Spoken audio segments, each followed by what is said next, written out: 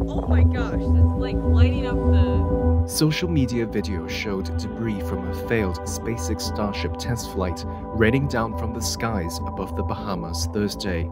It marks the second consecutive failure this year for Elon Musk's Mars rocket program.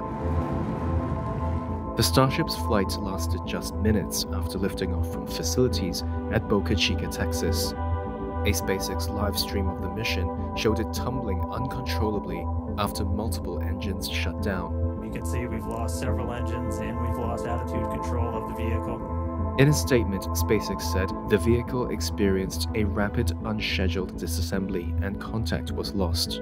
It wasn't clear if the explosion was caused by SpaceX's automated flight termination system, which triggers when something on the rocket goes wrong. No way. What is that? The Federal Aviation Administration briefly issued ground stops at airports in Miami, Fort Lauderdale, Palm Beach, and Orlando because of space launch debris. It said it had opened a mishap investigation into the incident. The FAA said that means SpaceX must examine the failure's cause and get the agency's sign-off before Starship can fly again.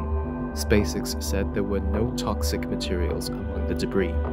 A month ago, the company's 7th Starship flight also ended in an explosive failure.